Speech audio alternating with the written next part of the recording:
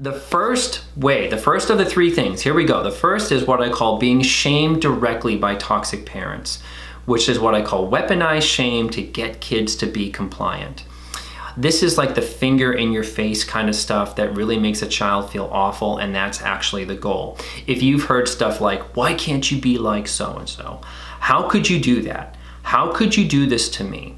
Don't you know any better? What were you thinking? Notice those are all rhetorical questions to put a child on the spot and make them feel awful. It's like a shame bazooka aimed at the goal of getting them to be compliant.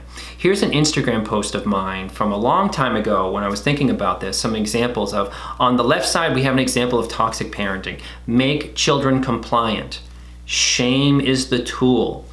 That the parent's emotions are the priority, not the child. And the goal is to reduce the parental stress in life. In healthy parenting, the goal is to make children safe, or the way we do it. Love is the tool versus shame. And the child's growth is the priority to increase the child's resiliency in life. We don't want to shame our kids that they won't even sort of, you know, like have the gumption to go try out for something or to put the application in to get into the program or whatever. That's what I mean about the effects of shame in healthy parenting. Directly shaming a child, which is unfair and toxic, is designed to learn them, to get them to be compliant, and versus to get them to understand what happened there, which would be what healthy parenting is. So you guys might relate to this. When I was 15 years old, when I was a boy, that's my Simpsons impression. I worked at a pizza shop on weekends. I worked at a couple of them. I worked at like a nursing home kitchen, doing things like prep work, you know, like prepping sort of like, if you're a vegetarian or vegan, this trigger warning on this stuff, you know, like putting sort of like roast beef in a bag and weighing that on a scale, and like, you know, like cleaning pizza trays from the dough and stuff like that. And I was working a meat slicer, probably when I sort of shouldn't have, and I cut a nickel-sized chunk out of my thumb. I still have the scar. And it was like a big cut. It was like lots of instantaneous sort of like gross blood and stuff. And the pizza shop was about a mile from where my mother was working. And she had to come pick me up to take me to the hospital to have it checked out, which was only like a couple miles away in the town that I was living in at the time. And my mother was irate with me that she had to pause work and do all that. There was no concern for my thumb. There was no concern for the sort of the freak out about it. It was just like, it was like a nasty, nasty cut. And she was beside herself with the intrusion in her day. So my mother's main objective there was to make me feel bad about making mistakes that were inconvenient to her. Like I was not supposed to cut my thumb. And maybe she was hungover, maybe she was already in trouble at work, doesn't matter. But I think that might be part of the story too. But the direct shaming was being disgusted with me about making that mistake. And that's the kind of stuff that happens in the day-to-day in these families. That's how it was in my family. And it's not just like a singular event. What's heartbreaking about the direct shaming piece related to this is, I mean, I'm giving you a minor example about this stuff, even though that stayed with me. And incidentally, like throughout that whole thing, I just felt like a lousy kid. I just felt stupid. It wasn't just like, oh, you know what I mean? Are you okay? Is your thumb okay? And you know, I think the people at work might have thought it was like a little bit sort of humorous and stuff, but you just end up feeling terrible about it. But what's heartbreaking about the direct shaming piece, a more extreme example, is when children are abused sexually, either outside the home or inside the home, and then they're shamed for it, like they created it and somehow, that they're responsible for what the perpetrator did. Whether it was an adult or another kid, same thing, cold-hearted compliance versus being available and to be an advocate for your child.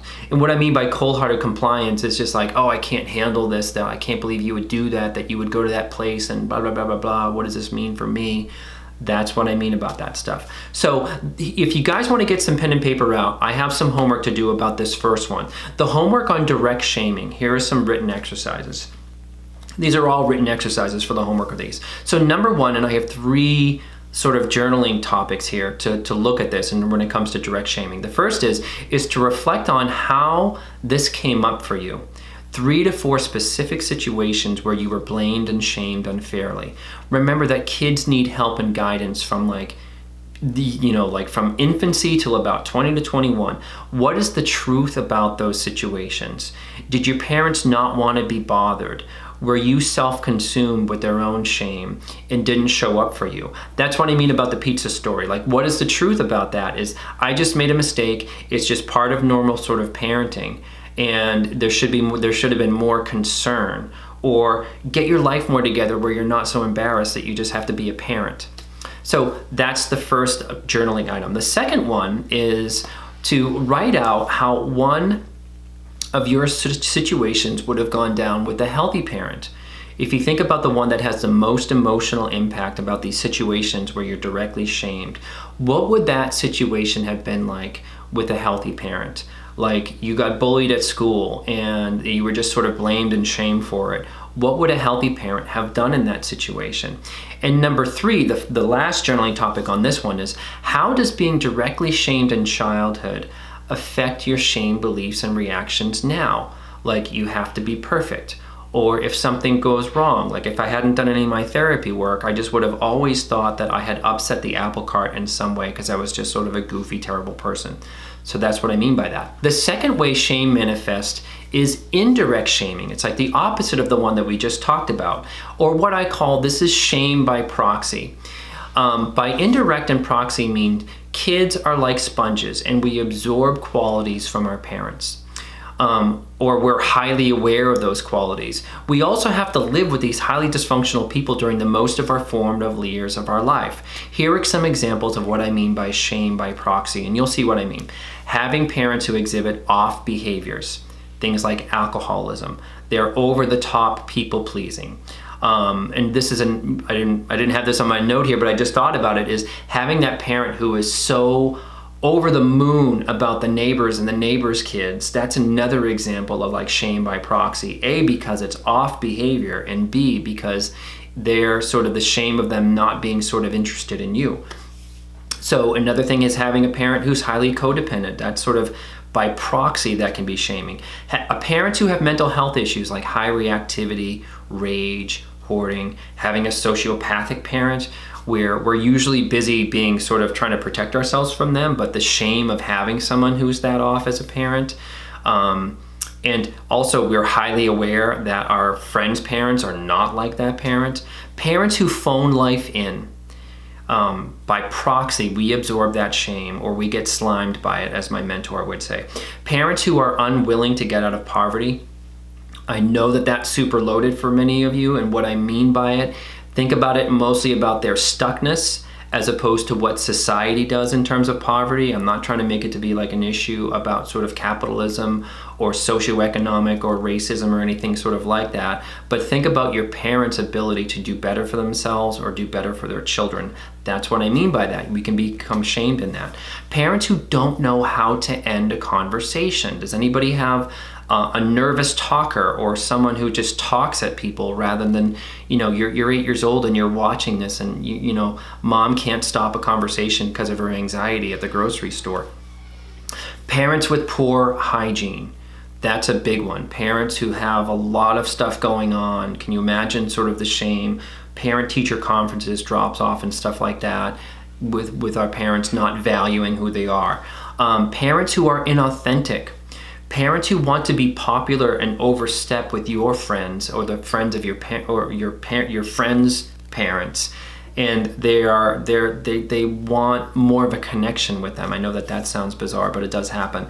And then the shame for you about not wanting to have friends over because either the quality of the house or hoarding or something like that, or the rage or how people are.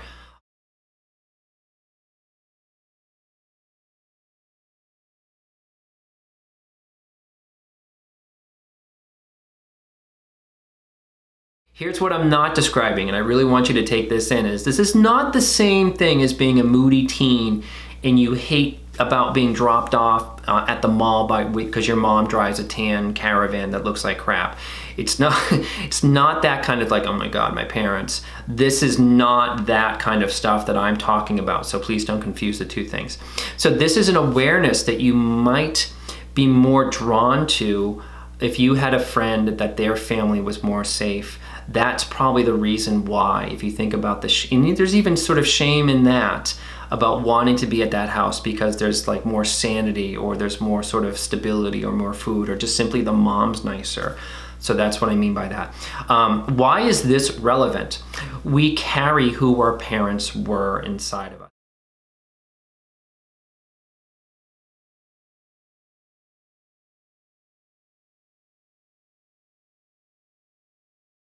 Children are an extension of their parents. It can feel like we're an accomplice to their dysfunction growing up. So focus on that word accomplice, because that's kind of like what it feels like. Think about your last name growing up, and what does it mean? How did you feel about it? What did that name represent? Is there shame there? This concept is trickier because it can be more subconscious, the shame by proxy. Here's a scene. You're at a restaurant with your parent, and the parent is either drunk or tries to make a pass at the waiter or waitress, or is excessively cheap, or has really poor social skills, or makes a scene at the host stand, or simply doesn't engage with you from a place of being disinterested or just being immature. That's what I mean about shame by proxy. You're there with that parent. They're supposed to be guiding you through the world, and think about the way that they are, or think about the way that they behave. So some homework on this one. 3 exercises, just like the last one. And number 1 is very similar to the other one, is to reflect on how shame by proxy came up for you. 3 or 4 specific dynamics or situations where you wanted to crawl into the woodwork, or you had to cover up who your parents were. Like having the house being a chaotic disaster and not having friends over due to the shame of that. So that's the first one, 3 to 4 specific memories or issues or ideas, even if I know many of you sort of struggle with remembering, so just try to do your best on that one. Number 2, out of these three exercises, is write out the biggest one of your proxy shame sort of stuff, if you have them, and rewrite it. Well, what would it be like with a healthy parent? This is actually tricky because it might feel obvious or a little bit even pedantic, is to not have a parent try to steal my friends, to have a parent who had their life together and wasn't drunk at a restaurant, or didn't try to make a pass at the waiter or waitress or whatever. So there's that one. And the third one is, how does being like the shame by proxy stuff still affect your beliefs or reactions now? For example, you have to look perfect, or if you're a bit OCD about having the house clean, and having to grow up with chaotic parents. I think this is a big one too, is do you get triggered by your partner or boyfriends or girlfriends or whatever? If you're in a social gathering, are you triggered if they're a little bit like sort of gregarious? Are they embarrassing you? Does all that sort of shame or by proxy maybe belong to them? It's sort of, do you see how that mechanism maybe works there? So there's that. So that was shame by proxy. The third way is shame can manifest you simply by neglect. This is probably the most difficult one to kind of understand, so I'll do my best here. It's not direct shaming, and it's not by proxy. It's by being a child left to the impossible tasks that you really couldn't make happen due to your age, and that was sort of appropriate and right. In other words, that you were sort of set up by neglectful parents to just manage things on your own. That affects us way more than we think. Some examples: growing up in a family that's like the ships in the night family, and you're trying to get your parents to love each other, but you failed because it was impossible. Growing up with a depressed or substance abuse parent and trying to get them to be happy, but failing at that because it was impossible. Growing up without any guidance about dating and guessing at things, or failing at things, or acting out. Same thing, by neglect, trying to make something happen on your own with no guidance or no safety. Growing up and unable to make basic things happen, like field trips or science projects or homework, or even being bullied. I know that that's like not a basic thing. And failing at those things because you got no help at all. Many childhood trauma survivors struggle with codependency in relationships because they are familiar with being the one trying to do the other person's emotional work, just like childhood, to try to get that thing going there with that person, to try to get them to awaken, to try to get them to be a better person or wake up for you. That's what I mean about this neglect quality of shame. In the present, with this type of shame, we'll feel overly responsible and have poor self-esteem about making things happen. We'll also heavily blame ourselves for stuckness in career or having emotional stuckness. And we're responsible for the recovery of our childhood trauma, but not how we got here. So that's what a lot of these exercises are about. So to drive this one home about neglect, say that a 10-year-old is left to take care, they're neglected, they're parentified, and they're left to take care of 2 smaller children. Imagine the overwhelm with not being able to get the baby to stop crying or changing diapers, or the resentment at trying to entertain the 6-year-old and then feeling terrible about ourselves for not being able to handle it, or feeling terrible about ourselves for not wanting the job to begin with and not being able to handle it like an adult would, but like that's kind of what it was implied, like you take care of everything, we're gonna leave. Overwhelm, resentment followed by shame for the resentment, overdoing or overcompensating and being totally selfless. That's what could be the result of being a parentified child, or the oldest taking care of the youngest when it's not our job. So that's what I mean with this one. We're unfairly set up to do what an adult could do, and what only an adult could do, and it stays with us that we're feeling that we're not good, or we're not good at things, we're not effective, and we're not capable. We'll find ourselves in romantic relationships with very difficult people, and we'll think we're failing at making them happy is another way that that could play out. So that's shame by neglect. And the 3 homework pieces for that one, the 3 journaling topics, are very similar to the last 3. Is number 1, reflect on how this shame by neglect came up for you. Where you were neglected and that resulted in present focused shame. What is the truth about those situations? Did your parents not want to be bothered? Were you set up to fail at impossible situations? Were you terrible at science fairs and projects? Is that the truth, that you were terrible at those things? Or you had no healthy parent to guide you through those things? Did you get involved with troubled kids because you were a bad kid? Or because nobody noticed that you were falling into the crowd with those kids? So that's what I mean by that.